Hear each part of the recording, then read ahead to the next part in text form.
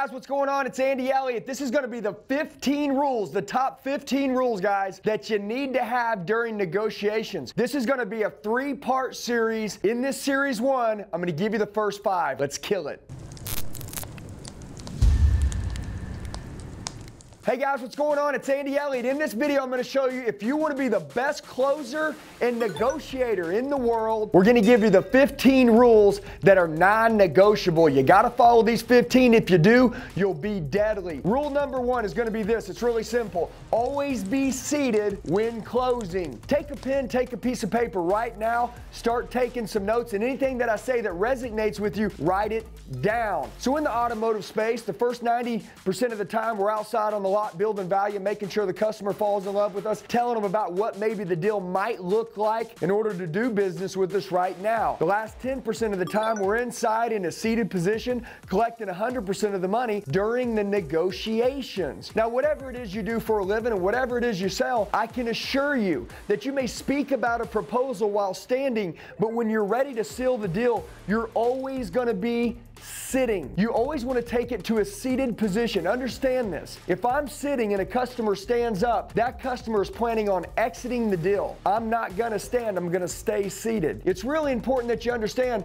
that we close in our seat. We sell on our feet. We close on our seat. Rule number 2 is going to be always make eye contact. This is extremely important. In a seated position, everything that you're closing on, as you're presenting the numbers, as your customer's talking to you, never break eye contact. It shows that you're the trusted advisor, that you're the expert. Make sure you keep your eye contact strong. Do you want the people to believe that you're the person that they can deal with to make this deal right? If you do, keep the eye contact strong. I see so many salespeople while they're negotiating during a deal, what they'll do is they'll do something like this. So, Mr. Customer, you know, kind of what I was thinking, and you'll look away. Why did you look away? For a second, when you look away, it breaks the connection, which is extremely important. The strongest thing you can have during negotiation is trust and rapport. And people trust people who look at them in the eyes. Keep that rapport strong, guys. Don't look away. It makes the customer think that you're thinking of what to say. Keep the eye contact strong. Rule number 3, this is going to be a good one. This will save a lot of your lives out there. Know how to use humor to relieve pressure. Let me tell you what I mean. Customers come in, guys, spending a lot of money. It is a little bit serious sometimes. Your goal is to not match their seriousness. One of the key things that I use as being a top closer, one of the best closers in the country, is to be a little quirky, be a little funny, laugh a little bit, right? Look, yes, it is a lot of money, but at the end of the day, are you going to get real serious with them and let them get really serious about the money that they're spending? Or do you want them to feel like, you know what? The person that I'm with while I'm spending the money, however much it is, I'm having fun and I really don't feel the pressure.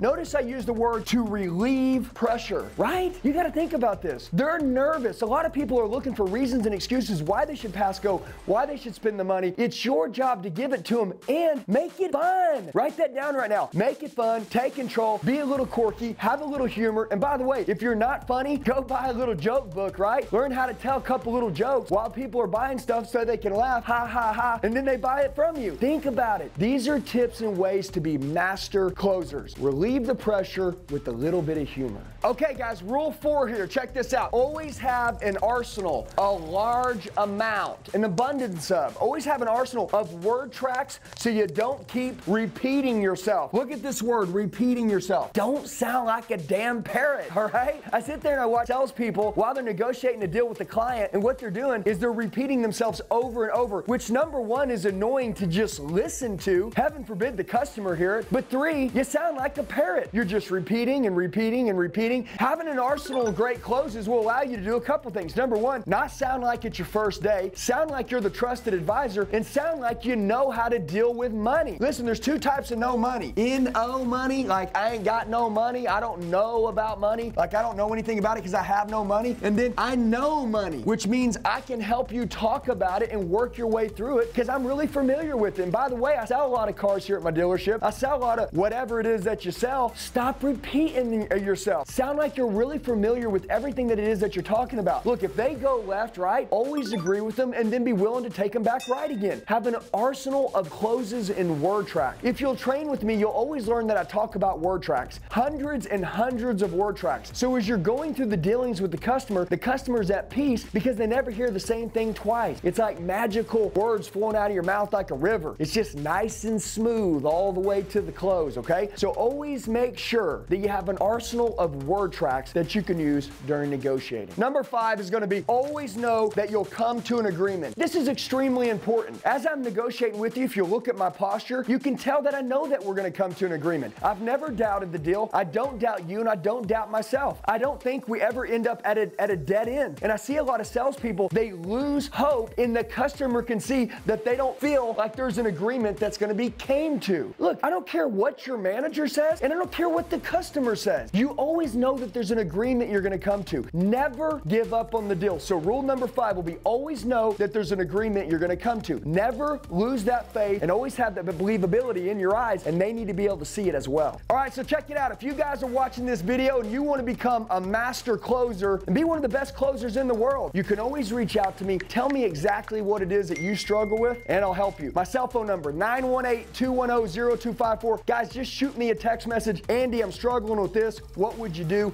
918-210-0254, guys. Also remember, be on the lookout for tomorrow.